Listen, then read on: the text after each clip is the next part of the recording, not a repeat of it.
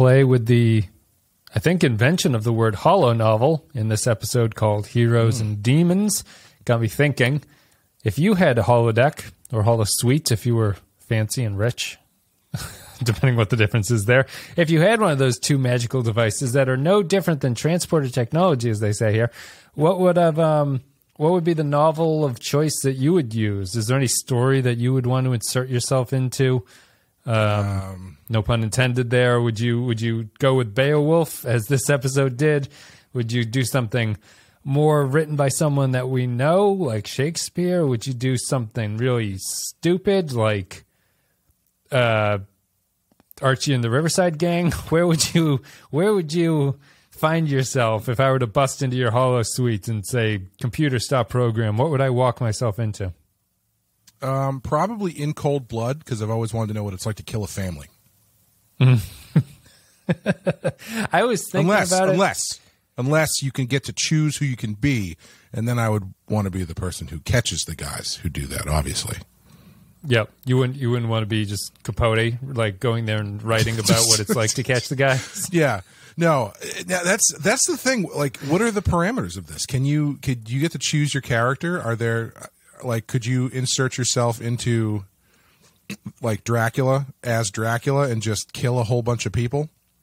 I think you could. Yeah. Right. I would go with that. Yeah. So there's barring however embarrassed you would feel to admit it to however many people listen to the show, you can go with anything. But all I could think of, I was kind of thinking like, when I started thinking about it, my first ideas and my initial thoughts were too,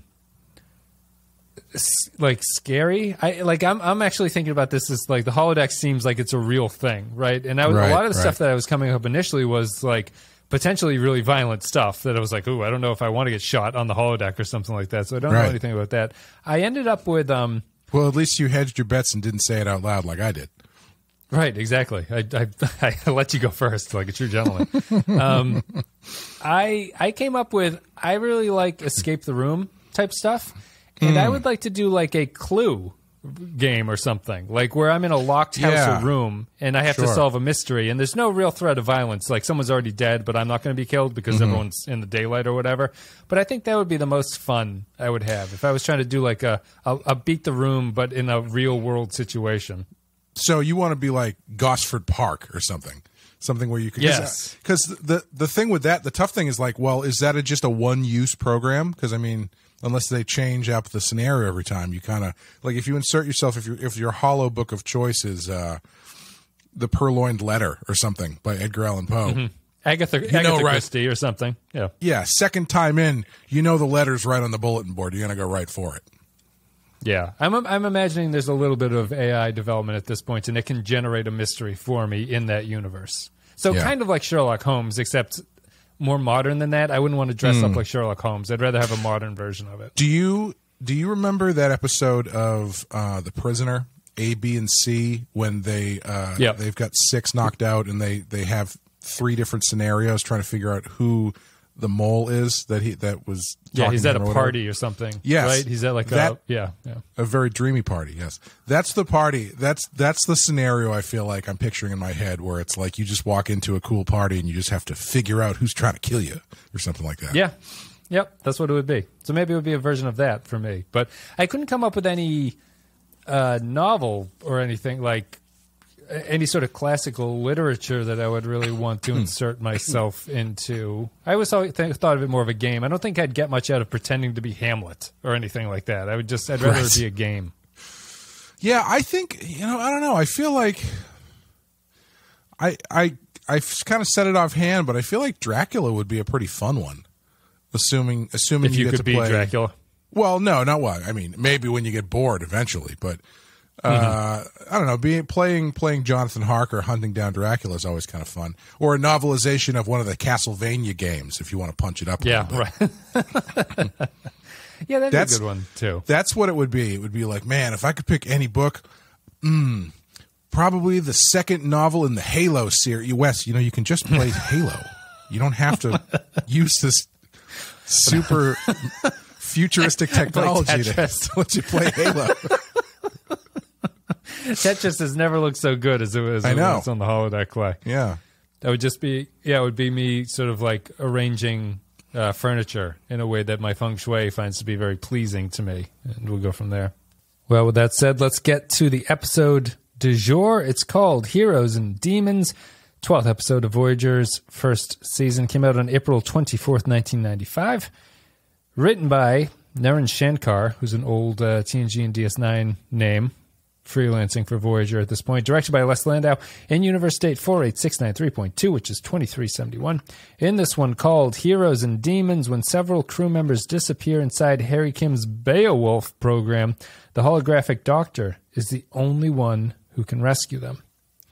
A little bit of behind-the-scenes stuff. This is the first episode where Michael Piller has stepped away from Voyager, at least part-time. He's on his own show called Legend, which I think lasted a single season. It was a sci-fi western.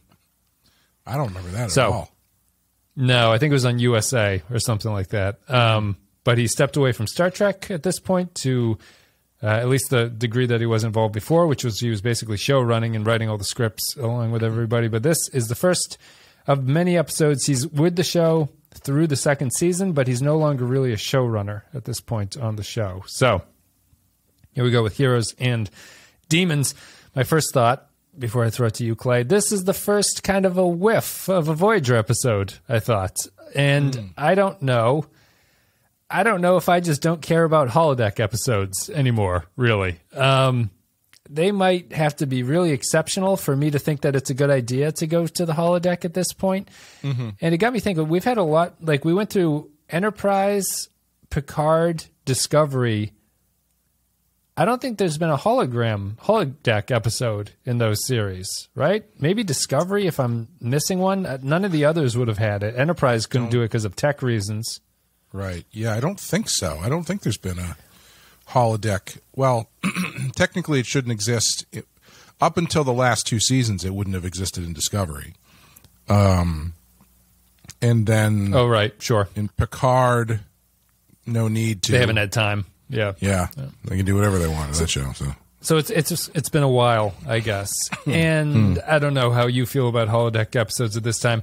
The way that I sort of came into this one was like, once I realized it's a holodeck episode, kind of deflated a little bit. I was like, oh no. And I wouldn't say that I actively dislike them, but I don't even know if we've talked about this. There's something that really stops me from truly buying into and enjoying a holodeck episode. And I don't know what it is. It's whether or not it's like the artificial construct within an already artificial construct of the show that I'm like, this is 2 layers too deep, and I don't care at this point.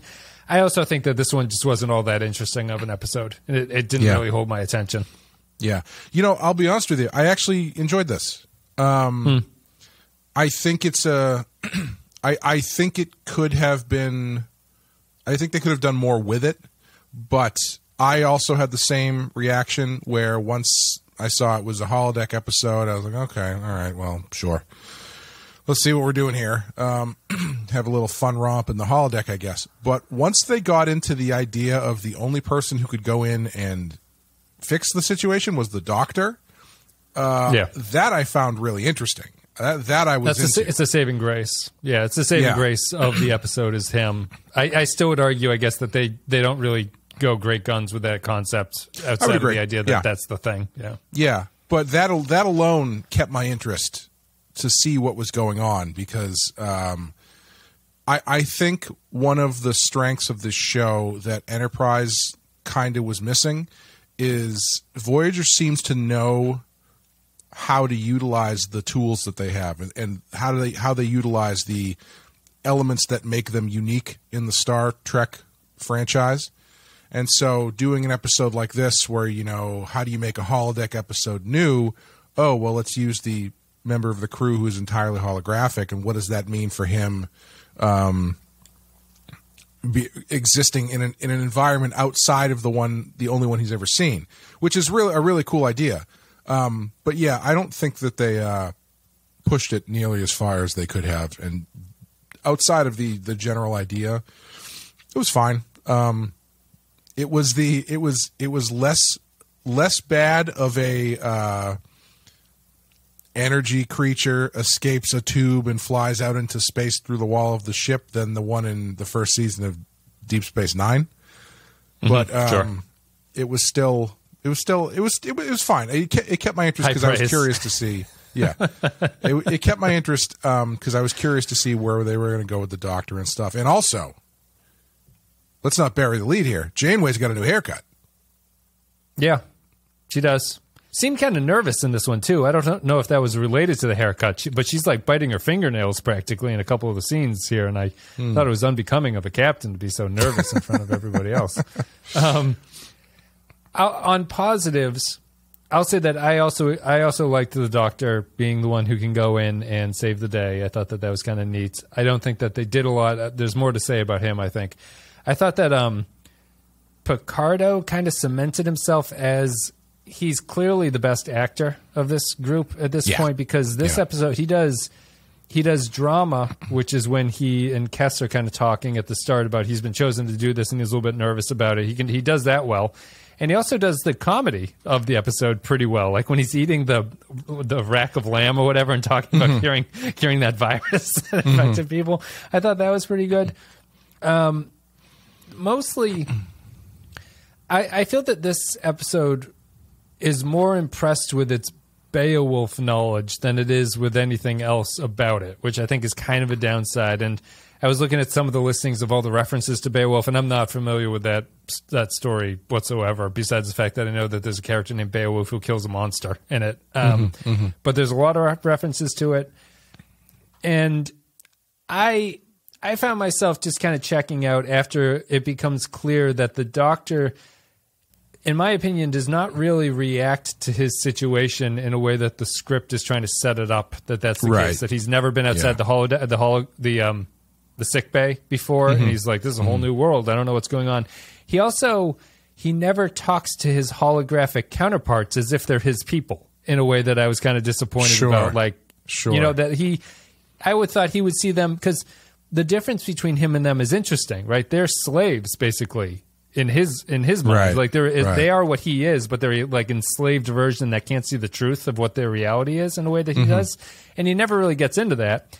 And the only moment that he actually enjoys the situation is when he first gets there and he's like touching the tree because he's never seen a tree before and stuff like that. But they drop it immediately after that, and I was kind of disappointed by that. It just went Beowulf after that, and I didn't care. Yeah, I think there's a lot of stuff in there that they kind of leave on the table, like the idea that he kind of develops feelings for this woman who is not a real woman, and I mean he's not a real man.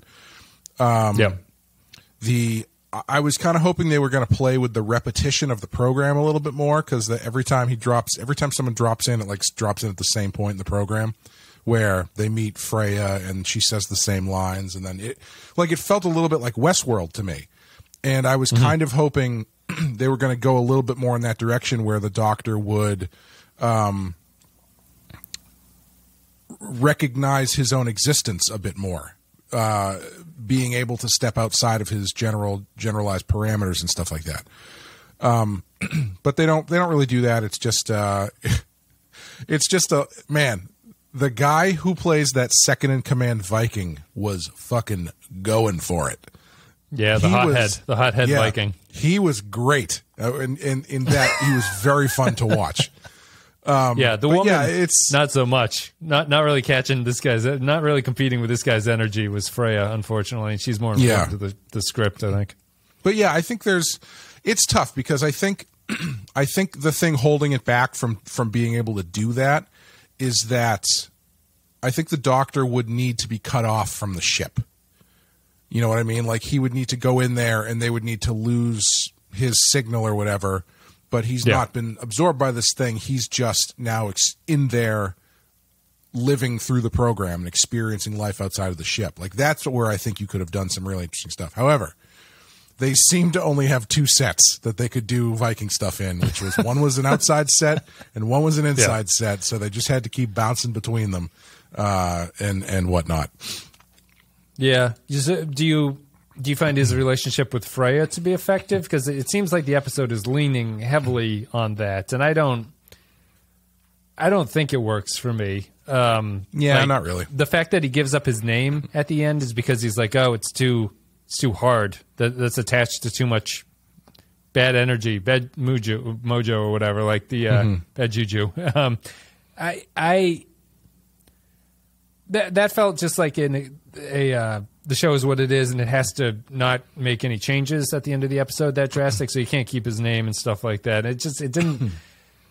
I don't know. I never grasped into it in a way that made me feel like the Doctor was actually going on a journey that was deserving of the end sequence that they gave him, where Janeway talks to him about it, and it's like it felt very light and fluffy for most of it. Yeah, no, I 100% agree. I think ultimately, excuse me, ultimately it suffers because it's kind of too clinical, because it is very much about fixing the problem. And the different elements of the problem that they discover, like, his arm gets cut off, and then they figure out that it's this thing, it's this, this sphere out in space or whatever. So it's even though they're have the potential to do interesting stuff, it's all in service of solving this science plot, basically sci-fi plot. And I think this is a place where you're probably putting a hat on the hat as far as sci-fi plots go.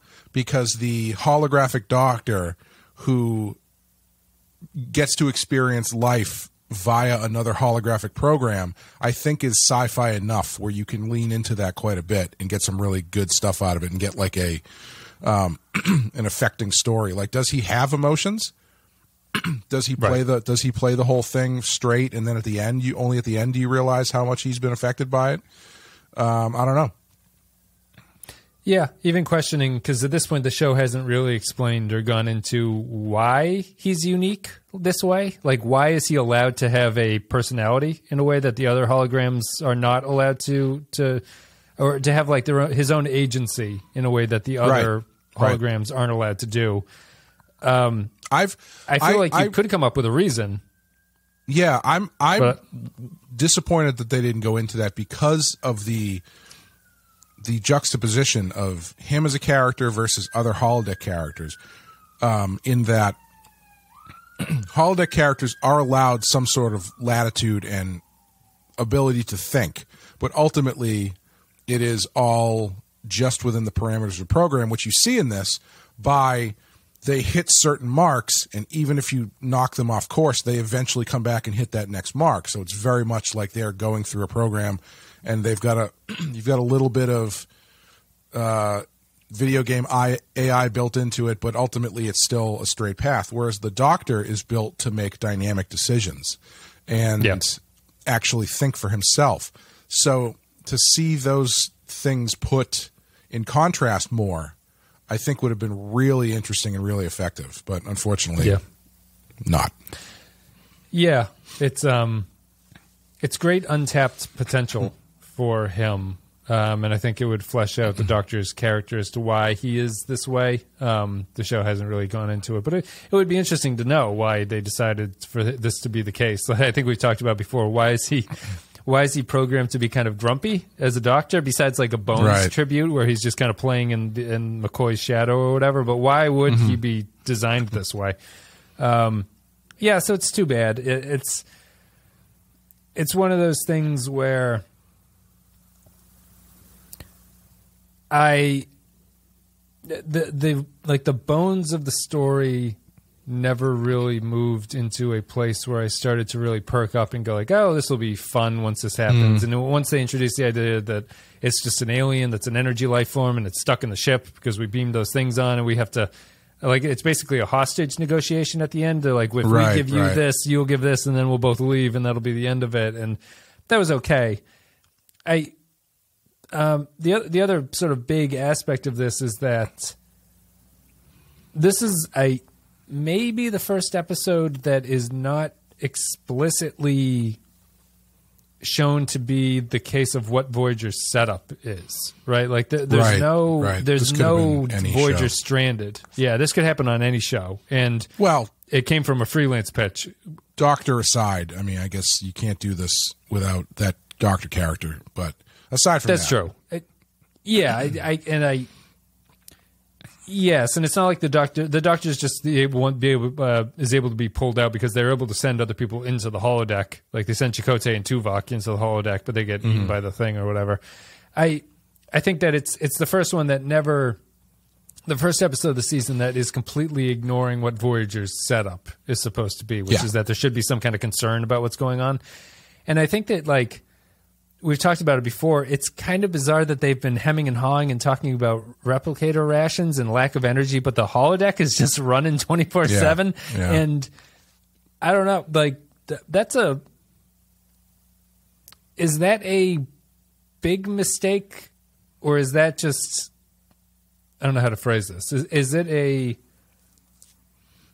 big mistake that we don't really seem to care about, or is that just something you have to do on this show? You have to have the holodeck running to get some episodes out of it. Is which part the mistake? The mistake that it's a sort of contradictory disservice to everything that they've been setting up as to what Voyager's story is here, which is that they have no supplies, they have no anything going on out there, but the holodeck is still functional, right? They can't allowed to be run. They can't make coffee, but they can run the holodeck for hours.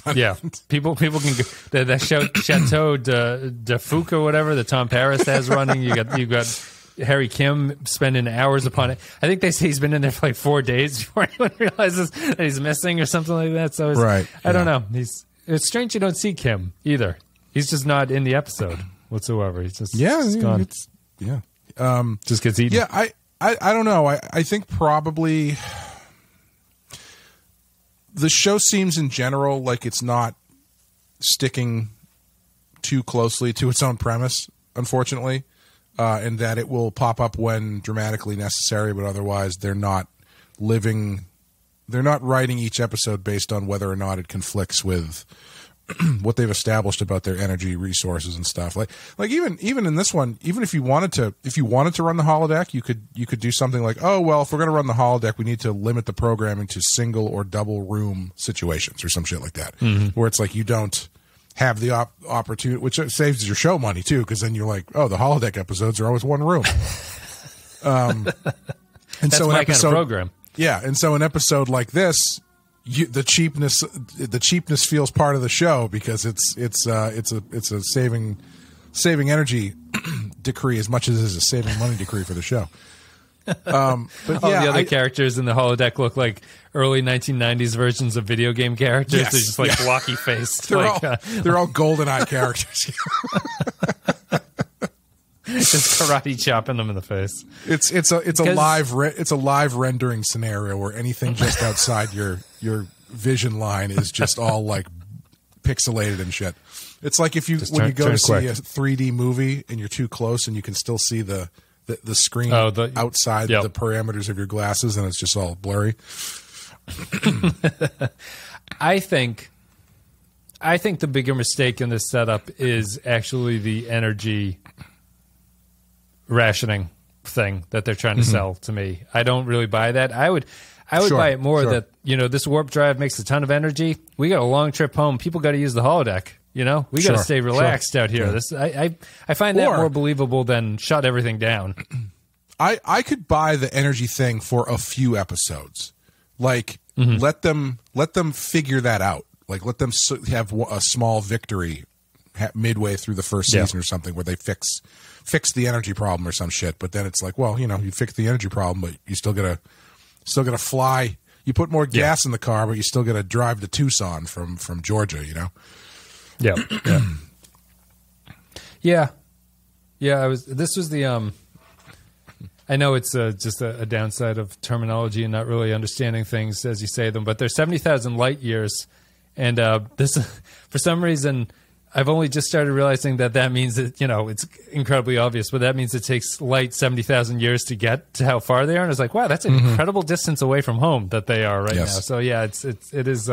It's one of those things you don't really think about till you think about. Have you heard the thing about the reason that intergalactic space travel is not actually physically possible, which I found to be very interesting, which was that the distance between galaxies is so great that even at the speed of light, the universe is actually expanding too fast for you ever to close that gap. Right. Which is wild. Things are moving faster away from you than the speed of light is possible to get to, or whatever. Yeah, which is crazy. I mean, that's a level of like physics and travel science that is just, really. We're just ants. Yeah, we're just ants on our little hole here, just looking around at stuff. Yeah, no, it's you see all those YouTube videos of like the relative distance between things, and you're just like, well, it's an incredibly long distance away from me. Right. Not going to get there, unfortunately. We'll get to Mars. We'll land on Mars. We'll have holodecks on Mars. Anytime I got to drive like 15 minutes to the grocery store, I get annoyed. So yeah, I won't be going to the Andromeda. I can tell you that much. What the hell else happens in this one? Anything else? What do you think of his name? Do you like his name? No, it's just a joke, though, right? I don't. Not really. He doesn't explain any backstory for it, right? It's just what he chooses. Yeah, just chooses it. Yeah. When the moment when he reveals it had big Monty Python energy to me. I was reminded of there are some who call me Tim.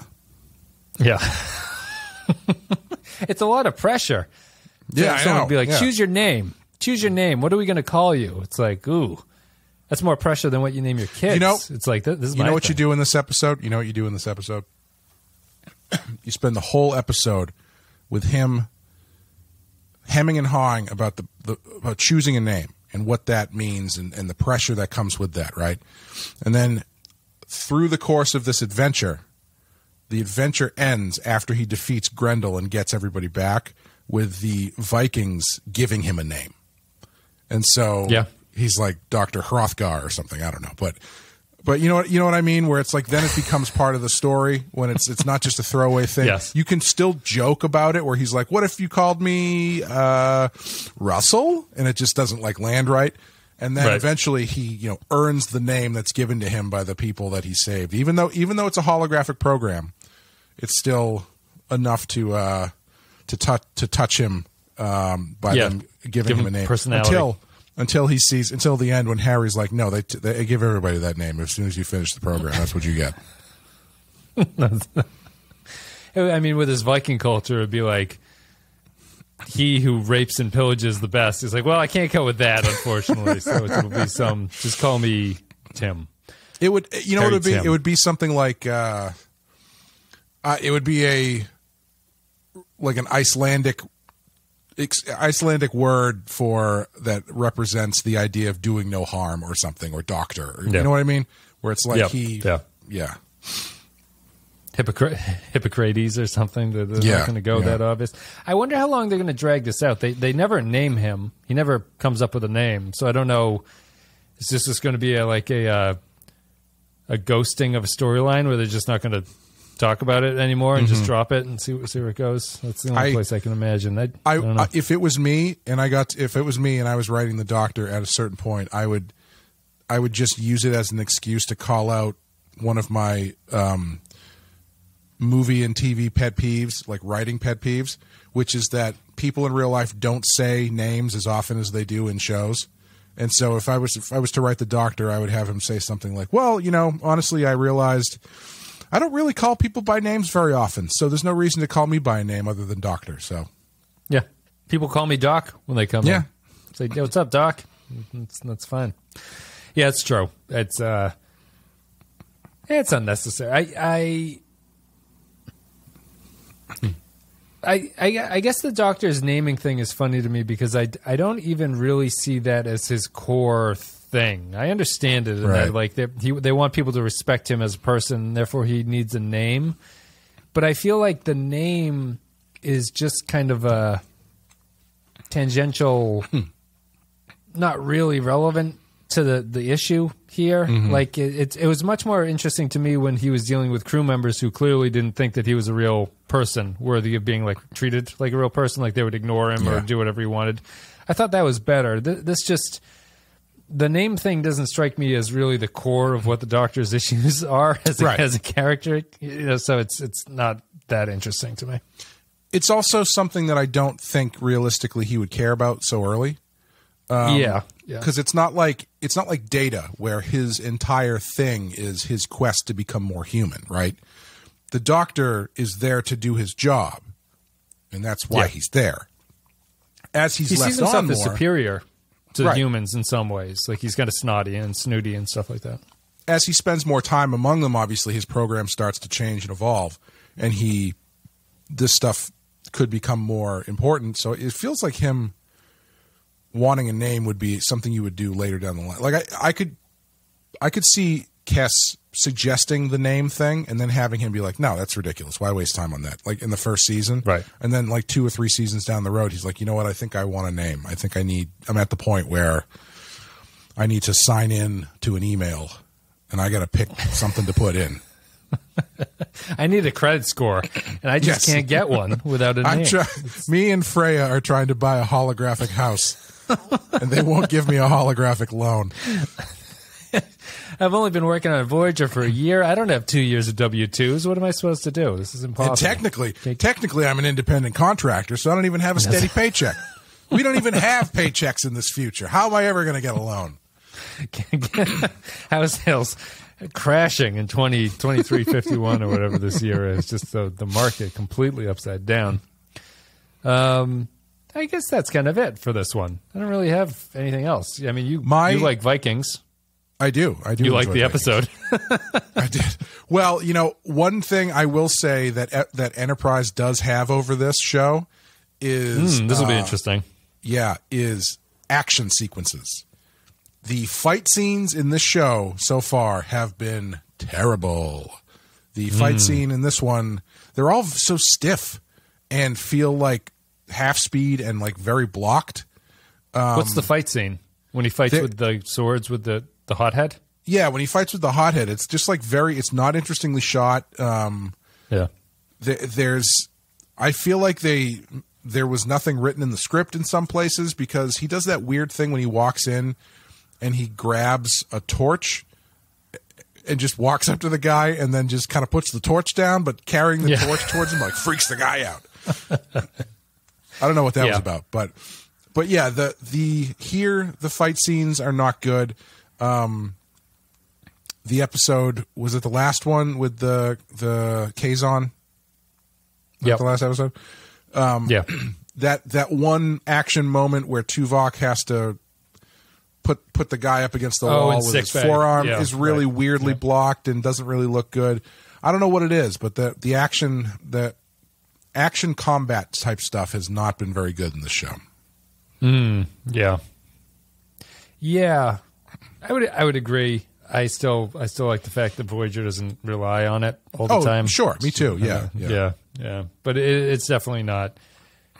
I mean, I guess to this one's point, it's charmingly. It's supposed to be bad. I understand that it's filmed badly, and it could be filmed better in a way to show that the Doctor doesn't really want to fight this guy and stuff like that. But it's Also, I will say, not that I'm an expert on Vikings or anything, but if you lost a fight because you hit the ground too hard with your sword and it made your hands hurt, like if you hit a baseball in the cold, I don't think you get to become king of anything, and they would probably just give you a blood eagle and sacrifice you to their gods. Yep. Yeah, I'd agree. Yeah, it's April now as we're recording this, and the kids are going to start playing baseball, but it's definitely hitting baseballs in the cold early spring and the late autumn is not an enjoyable hand experience. It's terrible. It's probably so painful. What you can tell how much of a sheltered life I've lived, where that's like one of the key moments of trauma I remember from my childhood is playing baseball in the cold and not hitting a ball flush on the barrel, and then you're just like, so maybe I'm being too hard on the guy. I don't know. Being a good hitter is probably just getting beyond that fear of that hand sensation. And you just be like, I don't care about this. I'm going to crack this thing. I'm going to hit the fat part of the bat. I'm going to make some good contact. It's 2 levels of fear. One, the fear of your hands hurting after you swing, and the other one is the fear of someone throwing a ball at your face at 90 miles an hour or 70 miles an hour or whatever. But Yep. There's some Japanese pitcher who was in the news, but it's not worth bringing up now at this point. I guess we're done with this one. Heroes and Demons. Did you have anything else you want to talk about, or do you want to go to final thoughts? Or no, I was just going to say, following up on the baseball thing. My dad had a friend that he worked with years ago who used to play. He played minor league hockey, and he was at a training camp, like a scouting camp for the Montreal Canadiens, and they were playing against the legit major league pro level hockey players. He was a defenseman or something, and he said he was skating backwards, and one of the big names on the Canadiens, like Guy Lafleur or one of those guys, comes up the boards, comes over the blue line, and he was like, I saw his stick go back, and I saw his stick go forward, but I didn't see the puck. I just felt it breeze by my face. And at that point, I decided I was not built for this, and that was the last time I played hockey. At least he knows. He learns it early. Learn it early. Because there's all the baseball minor leaguers who play for years. And it's like, you spend 10 years in the minors or whatever, and then you come out and you're 28 or something like that. And it's like you missed a big chunk, and you didn't really get paid well. I was going to say, do you get paid in the minors? You do, but not well. It's like sub what like a real job would be. Wow, really? Yeah, years ago, I had this dream, not a real dream, but it seemed like a good scam at the time. I wanted to become a single-A knuckleball pitcher because I figured there are so few knuckleball pitchers that you only kind of have to know how to do it to get on a single-A minor league baseball team. So I was like, if I could like slightly get the hang of this, I could probably get on a team that was not very good. And unfortunately, I could never get the hang of it. So that's why I do podcasts now. There's something to be said about the level of desire there. It's like, I'll try to get into a field where not a lot of people do stuff, but I won't do it particularly well. No, you just got to get in the door. I'm not doing it for the money. I'm doing it to say that I play professional baseball. Yeah. Yeah, it'd be fine. I was, my father's British, and he didn't grow up with baseball, but like I think baseball might be his favorite like American sport. He's like very interested in it, but he in a very British way. I find that he was always very fascinated with the knuckleball and was constantly trying to throw a knuckleball just because he thought it was very clever. But it's hard. It is hard. Yeah, it's not natural. It doesn't feel right. No. Any time I've tried to do it or had somebody try to explain it to me, I do not understand the concept of it's like, it's more of like a push. So like put your fingers around. Yeah, just you gotta bend this finger up into the ball and dig your fingers into it. It's like, what the hell? You gotta get your fingers. Get your fingernails in there so you can throw it so it doesn't spin. It's very, very strange. Who invented that? I don't know. There was a summer though where I tried over the summer to learn how to throw a knuckleball, and it did not happen. Yep. I guess we're done with Heroes and Demons. There's no knuckleballs in this one to be said for anybody. So we'll go to thanking our patrons who support us on patreon.com/thepenskyfile. Thanks very much, patrons. And if you want to support the show, people who are not patrons, you go to patreon.com/thepenskyfile. Support us there. A couple dollars a month, you get extra podcasts. You vote on what we cover. You get all the Star Trek Picard and Strange New Worlds. You get Clay and Amanda talking about the second string of Stephen King. You get Batman-related content with Sean yelling about something. And then you get a whole bunch of stuff. You want to hear him yell about stuff, Patreon's the place to go. If you want to hear Sean get upset, go to Patreon. The episodes that go up before he can say, Clay, maybe cut that stuff out. The raw, unedited badass episodes, for people who don't know, are actually 7 hours long each one, but they get edited down. Yeah. So Patreon is where you get all 8 hours of badass. we go name by name through the comic book industry each episode and just talk about how much we don't like everybody. So we cut all that stuff out though. So it's basically the comic book version of Hit 'Em Up from Tupac. Is just a lot. It's just really, it's like, that is vile that you would say that about a man's wife. We're done.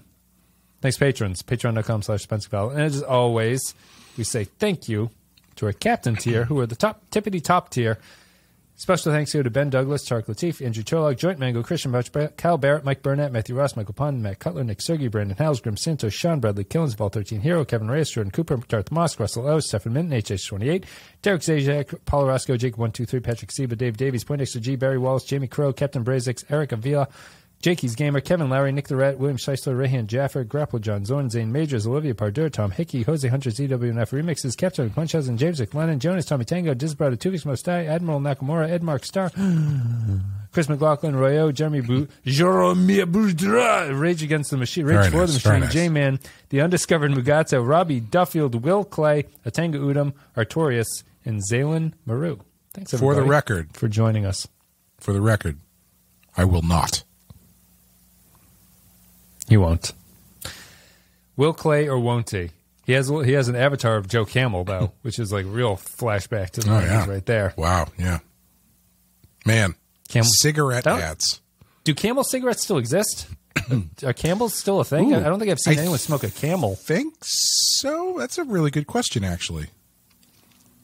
I only see how Marlboro many cigarette Reds brands at this point. Yeah, how many cigarette brands exist anymore? Just the big ones? I only see Marlboro Reds. I've never seen, from the people who smoke that I know, which is like a rapidly dwindling population, it's only Marlboros. Yeah. Virginia Slims probably still exist. Maybe. I don't know. Women don't really smoke that much. And the women who do smoke aren't smoking Virginia Slims anymore, you know? I'm seeing, okay, according to the, this is how much we love this episode. According to the 2020 Statista survey, the list of the most appreciated brands in the USA are the following: Marlboro, Newport, Pall Mall, Camel is number 4, so they still exist. American Spirit, Cool, Winston, Virginia Slims, Basic, and Salem. So they're all still around, I guess, just to varying degrees of whatever. Yeah. No, I don't know. Like, what does a pack of cigarettes cost at this day? Like $10, $12, something like that, with all taxes and stuff on it. Yeah, interesting. Well, I hope Will Clay will let us know. He seems like a man who smokes Camels and enjoys them, so hopefully we'll be able to figure it out. I hope he's got one of the coats. Like, remember you could send in for like Marlboro bucks and stuff. Yeah, Marlboro. I hope he's got a big windbreaker with Joe Camel on the back of it, or a pool float. Yeah, smoking really took a hit. Wonder why. Wonder what happened to smoking. No one wonder knows. Where that went away. No, like we just growing up, used to go to kids whose parents smoked. You'd go in their house; they would smoke in the house and stuff. It feels just like out of a Mad Men episode at this point. If I went to someone's house and they lit a cigarette, I wouldn't be upset, but I'd be like, "Wow, this is." Yeah. I only have a couple of friends who smoke. Anytime I walk by a laundromat, I get a flashback to my friend's house because his house always smelled like vaguely of cigarettes and laundry detergent. Yep. Well, they're on their way out. My parents never smoked a cigarette ever, but they used to have ashtrays because they would have friends over and their friends would smoke. Yeah, they used to smoke in our house when they would have company, capital C company. But yeah, that's crazy. That's the ultimate accommodation right there. It's like, you smoke in the house right now. Let's start smoking in the house again, guys. I know. Bring it back. There's nothing better. Nothing better than going on vacation. Just start smoking on the podcast. Yeah, why not? What the hell? Who's going to come after us? The FCC? The ATF? Be like the libertarian open voting stuff when the libertarians have their silly ass little party get together to decide who's going to run and lose on the libertarian ticket. And they talk about like, what's next? You're going to need a license for your toaster, and they're just smoking butts. I mean, everybody loves the way bowling alleys smell, or the way that remember those great motel rooms you'd get on vacation where your dad forgets to ask for the no smoking room, and you just walk in and it's just like stale cigarettes and Clorox. The thing that cigarettes I think have been partially, like, I think that cell phones are probably an underappreciated killer of smoking. to me. Interesting. Because what cigarettes were, what I always enjoyed cigarettes for was that cigarettes are the perfect thing to kill 5 minutes while you're waiting for something. Sure. And so you're like, I got to wait for the water to boil for the spaghetti. It's like I'll smoke a butt, and it'll be done when I come back. That's why Dave started smoking. When he was working at the bar up at Amherst, he would go. Yeah, just go in time. Nothing to do. He'd go outside and have a cigarette. Nothing to do. Yeah.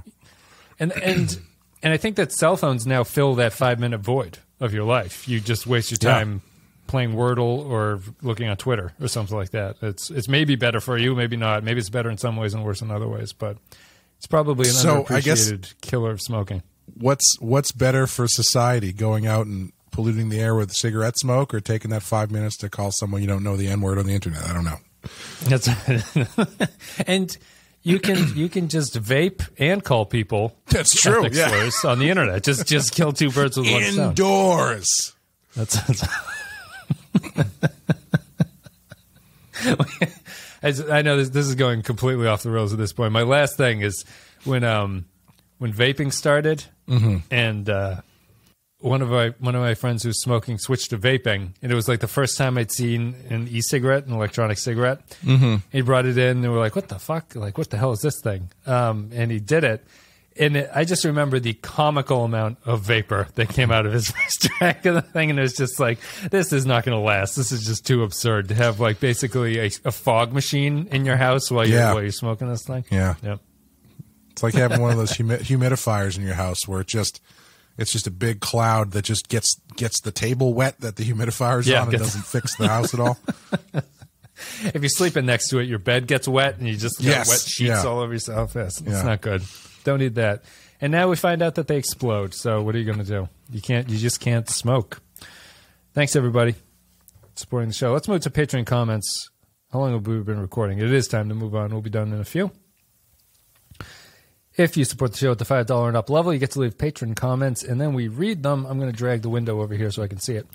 Norman Buchwald says, Heroes and Demons, the first Doctor-centric episode, to have it mainly take place on the holodeck and how the Doctor is used is actually quite unique and intriguing. Still, the acting of the holodeck characters leaves a little to be desired, and Harry Kim hardly was in it, and it's his program, which is the way some of them talk reminiscently of Barclay's Three Musketeers program. Still, the Doctor's journey is quite good, and it buoys what could have been a typical mediocre holodeck episode to above average. 3.5 swords out of 5. Do you think... Excuse me. Do you think the Doctor recognizes the fact that all he has to do to bring Freya back to life is restart the program? No. I don't know why, though. I feel like that kind of is an example of what they leave on the table with this episode, right? Where it's like he has this moment where he recognizes the pain that he has suffered by watching this person he's grown to care about die. And then ultimately he's like, but what is life really if all I have to do is restart her program and she's back? Yeah. And interestingly, that's the opposite of his job, which you think would be right for looking at what that means. Huh. Yeah. James McLennan says, I've always felt that enjoyment of a holodeck episode is proportionate to the enjoyment of the genre it's emulating, so when they render film noir and casino heists, I think they're great, but I have negative interest in Beowulf, so I find the premise to be a snooze. That being said, this is a vehicle for the Doctor, and it elevates it above mediocre, and you get some character development that he actually carries beyond this 45 minutes. Of course, they could have reworked the plot to occur in a 1960s Vegas lounge bar, and I would have been happier. 2 out of 5. Matt Ross says, in some ways, it's interesting that the Doctor is the only character that can deal with weirdness on the holodeck due to his glowing particles. Seeing the Doctor interact and be more of a person is fine. The rather abrupt ending of him tending to medical equipment at the end is an odd dead stop to the episode. Being stuck in Beowulf is different, but it overall felt a little bit flat. 3 glowing globs out of 5. Jonas, the best thing about this episode was anticipating the other patron comments about it. I don't even think I can rate it. If it hadn't starred Picardo, it might have been unwatchable. Question mark out of 5. Wow. Latte Librarian says, is Voyager the first to use the term holo-novel? It does seem like a natural extension to differentiate from a holo program that doesn't have a storyline. What would all the other holo genres be? Would there be a Sims or an Animal Crossing type holo where people make other people and tend to gardens? 2 Grendels out of 5. I was going to make a joke and be like, well, it's a real holo novel. And then slight some novel, but I realize I'm not well read enough to actually do that and be accurate with my zinger. Tom Clancy wrote the best holo novels. Yeah. Jack. You know what's a real holo novel? The Firm by John Grisham. Great movie though. Would if there wasn't a holo novel, which I try to open to start up. So if you were just free to run a holodeck program, do you have anything that you'd be actually interested in? Like, it doesn't have to be tied to literature. It could just be any kind of game or anything like that. You know, I feel like I would probably end up doing something similar to what Paris does, although like running a bar or something. Yeah, like that'd be kind of fun. Having like a place Cheers to hang episode. out. Yeah. Yeah, like basically, I would be Sam in an episode of Cheers, I think, is probably what I would do. You know, and you could have a band come in and play and stuff and just enjoy. It's all the fun of owning a bar and hanging out in a bar without actually having to worry about, you know, paying people and stuff and leases. Yeah, that's a good point. Alcohol licenses. Yeah, outside of his weird fetish for older women in that episode, like his concept of having a club that he can hang out in is it's not bad for a holodeck. I imagine that's what he'd actually be doing. I'm sure it would be one of those things though where it would be like, so this is a great bar. Did you program it to be across the street from that college, that girls' college? It's like, hey guys, it's just how it came. Don't look at me. I didn't even notice that. Is that what's going on over there? That's terrific. Well, anyway, yeah, back to these you know what, body shots. Education is what I think is the most important thing. Yeah. I guess it would just evolve into a strip club. You're just running a strip club, and you're like, this is what my holodeck program is. This is wonderful. Honestly, I'm sure I would probably have a program that was it was like, you get to be Jack Torrance at the Overlook Hotel. It's like, oh, yeah, sure. Yeah. I get to hang out at the Overlook with some ghosts for a while, and that'd be fun. Yeah, the sitcom, I could actually insert myself into a sitcom episode. I'd like to be in like a Seinfeld episode. That'd be kind of fun. There's like novelty in that. I think that'd be interesting. Thank you, Latte Librarian. She gave it a 2 Grendels out of 5. That Kid Ben says, more like Beowulf. No, it wasn't that bad. I enjoyed the aesthetic, so 3 repeated scenes out of 5. 3 repeated scenes out of 5. 3 repeated scenes out of 5. Aaron Million says, I got burned out on holodeck episodes thanks to TNG with Barclay and then Geordie's creepy Leah Brahms one. At least Robert Picardo is good here, and it's nice to see him outside of sickbay. 2 Schweitzers out of 5. Zam Nuclear Vessel says, I like that to the Doctor, the holodeck characters are just as real as the crew, if not more so. The idea isn't fully developed here, but it's a step towards Voyager handling the sentience of computer characters better than any other shows. 3 out of 5. Kyle Barrett says, I certainly didn't miss holodeck episodes during Enterprise. What's made the Doctor great so far is his relationship with humans, so for his first episode as a lead character, sticking him in the holodeck with a few fellow holograms for most of it is a mistake. Unless he views holograms in a different way than most and is protective over his kin, but that's not explored at all. The idea of this being the Doctor's first away mission, with Janeway now trusting him for such a task, is a nice idea, but it feels more like an excuse to just revel in fake beards and general tomfoolery that the holodeck demands. I don't know what weird mix of deep-voiced Danish and English accents Freya was attempting, but she sounds exactly like Queen Amidala from The Phantom Menace. 2 seconds of the Doctor touching Moss that almost makes the episode worth it out of 5. All I can think of is just, the Guitar Hero Freya, the Sword. Is the Freya from the Sword is one of the songs in that one. Changeling. Move over, Atlas. Robert Picardo is carrying this entire episode on his shoulders. That's a timely reference because my 5-year-old is obsessed with Atlas at this point. Your 5 he can hold up the world. Your 5-year-old just read Atlas Shrugged, and he's obsessed with it. He's big into Ayn Rand. He agrees that charity is immoral.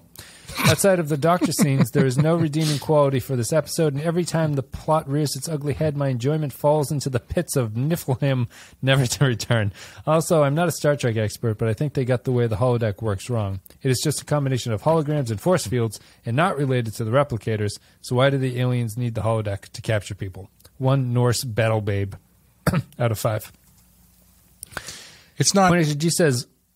It's not related to the transporter, but it just operates on similar technology. I think that's what they're saying. Yeah, it's energy into matter. Same as the replicator. It's just you take energy and you turn it into matter. But for some reason, the replicator can make it outside of a holodeck and you can eat it, and it's just as good. But the holodeck cannot do that for whatever reason. That would be a fun mix-up if someone went to go use the holodeck, and then they opened the holodeck door and just got hit with a big flood of like tomato soup. Whereas in the mess hall, disaster in Boston, yeah, yes. in the mess hall, someone asks for a bowl of soup and they end up getting like a Tommy gun. For people who don't know, there's some disaster in Boston where like a molasses factory exploded and it killed a bunch of people just because they got drowned in molasses that was like running down the streets or something. But it's a strange, horrific death sequence. Point Extra G says, Heroes and Demons, Voyager's first, the holodeck is broken, it's not working episode. We'll have to keep a tally of these. In the background, they've been building up for something to happen with the Doctor, and that arc culminates here. He's really the breakout character of the show to this point. This is one of the more clever uses of the holodeck malfunction. It gives the Doctor a chance to leave sickbay and tells a solid sci-fi story while they do it. Royo says, it's another one of those frustratingly mediocre Voyager episodes that are a slog to get through while not being overtly bad. The cliche holodeck malfunction story, but this time with a cast of smooth-headed Enterprise Klingons shouting yet more cliches.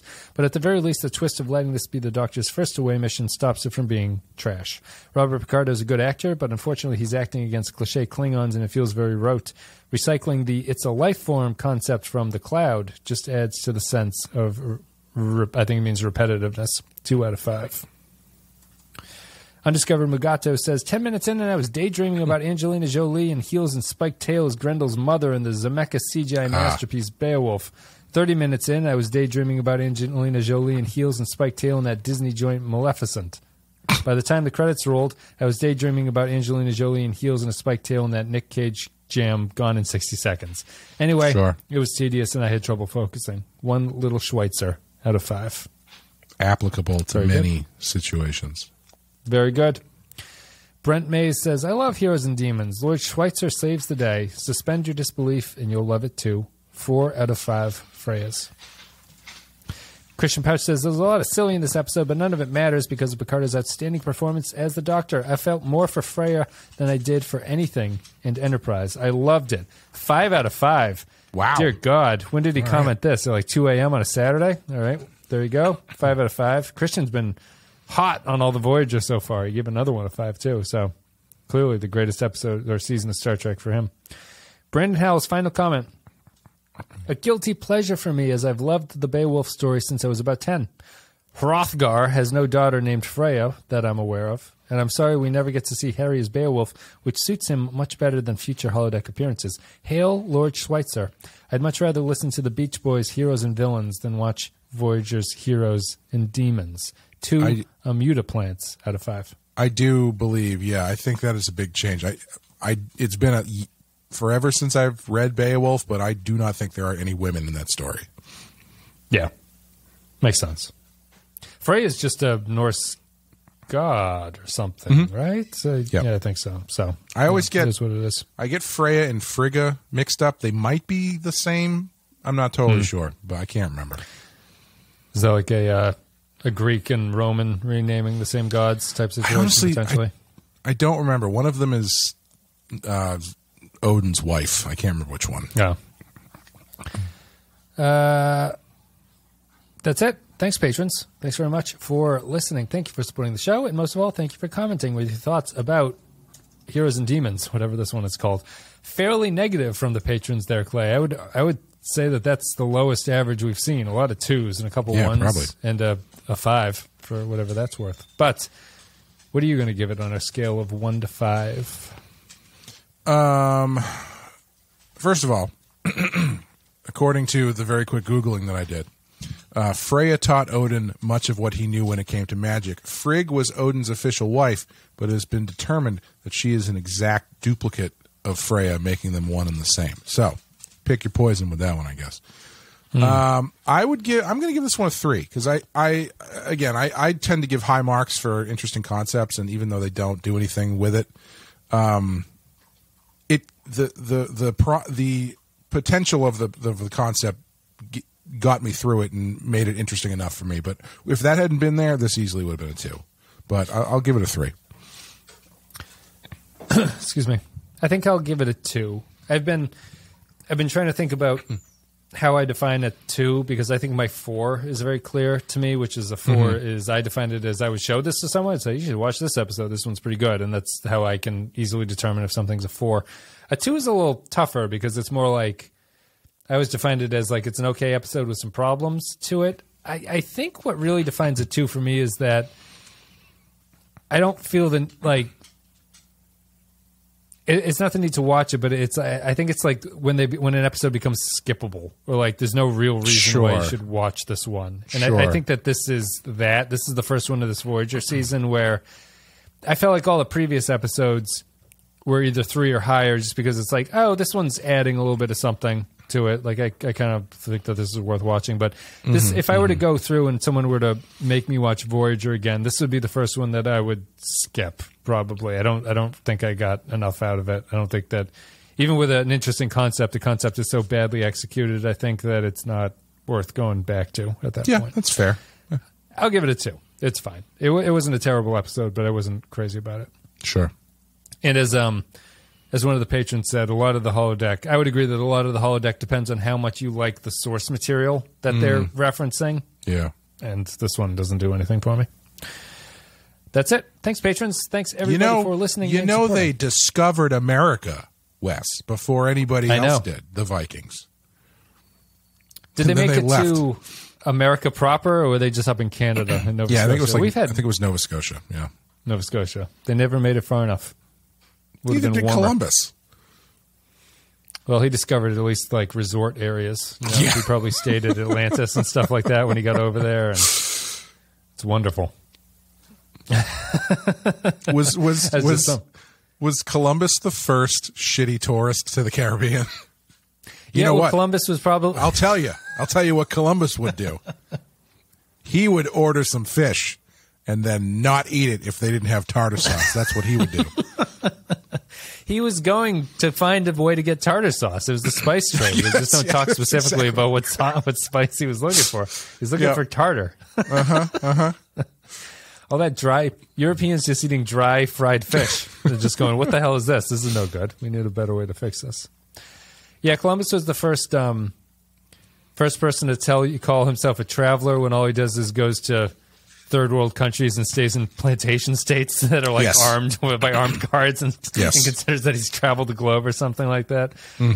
That's Columbus, I think.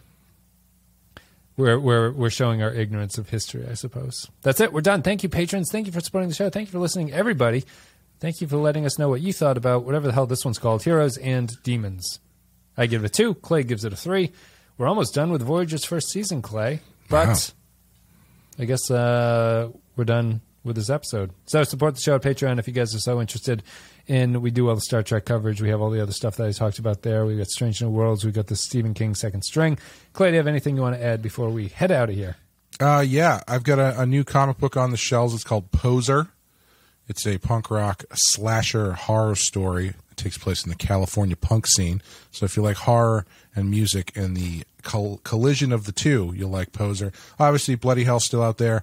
And it was just announced that in July, I will be DC Comics will be releasing a Red Hood comic, 2 issues that Sean Murphy and I wrote that take place inside his Batman White Knight universe. So be sure to check that out. I'd be much obliged. Can people pre-order that at this point? I think so. Do you have to go to a store to do that? You can do it through a comic book store. I think you'd have to do it through a comic book store, or you can get it on Comixology and stuff like that once it comes out. But yeah, the tough thing with like floppy comics is you can't just buy floppies on Amazon, so you kind of have to go to the store to do it. Yes, but yeah, so it's out there. So it will be out there. I was listening to you and Sean talk on whatever episode it was where he was talking about sort of discussing the marketing that goes into these things. Oh, sure. Or whatever. Yeah. Mm-hmm. I had a perspective that I wonder how common it is because I don't follow comics particularly well. Mm-hmm. I went and I tried and he was talking about the lack of marketing and stuff like that. I went and I tried to buy it, and I had a harder time than I expected finding the one that he was talking about. Do you know what I mean? So I was flooded with stuff that was like, I don't know which one I'm supposed to buy. Which one is the one that I want to get? And I suppose that if you know what you're talking about and you know comics, maybe that's a little bit different. But I was surprised by going through Amazon how hard it was for me to figure out what I was looking at, sort of, if that makes any sense. Like, yeah. Did you manage to find it on Amazon? The single, I found it on Amazon. The single issue? Oh, you did? Okay. Well, I think it might just be because now Comixology is integrated with Amazon. Sure. It might have just sold me the digital version if I bought it. I don't know. Yeah. Because I have the digital, but I saw it on Amazon as a listing type thing. So right. But it shows up in my Comixology app that way. But that was just one, and it just got me because there's so many comics. The churn is large in comics, so it's like I was just wondering: is it a marketing thing, or is it like you're really struggling to just almost find stuff? Even if you know what you're looking for, it can be sometimes difficult to track down what you're trying to do. I don't know what an analogy for it would be. I think it can be a little of both. Because the other thing that was tough too is that I know is DC had another Batman Beyond book coming out like right around the same time, so that made it even more difficult to figure out like, all right, well, which one am I supposed to be looking for here? Right, which one is which? So that makes things difficult. And I mean, the never-ending struggle for comic books is getting them in front of people easily. And since everything moved to the direct market where it's mostly through dedicated comic stores, it's harder to get single issues in a way that is not confusing. The newsstands don't really exist anymore the way that they used to for comics, and Amazon has like never really been a good place to do that. I think because you're going through second or like third hand distributors to get these single books that they're so it just gets it's hard enough to buy like a DVD and know what version you're getting. I'm sure it's twice as hard on Amazon to try and buy like a single comic or something like that. You probably have better luck on eBay, frankly. Yeah, you'd at least see a picture like of it existing on someone's table or something as they take a picture. Yeah, Amazon is weird for it. I never feel like I'm going to get the thing because a lot of them have no reviews, which it makes it seem like it's like, is this the real product? Like, why is there not a single review on this thing? Yeah. That's it. We're done. Patreon. You find all that stuff. All right. The next episode is, where the hell did my little guy go? There he is. Not the first time here. Cathexis, I think. I think is how you pronounce it. Cathexis. It's Cthulhu's brother. Cathexis is his tax attorney, I believe. So we have a lot of number crunching to look forward to. Getting your taxable gross income all the way down to whatever you can be. And then, making six figures, and still having a hard time buying a house. That's it. We'll talk about all that next week and more. Thank you, everybody, for listening. We will see you later.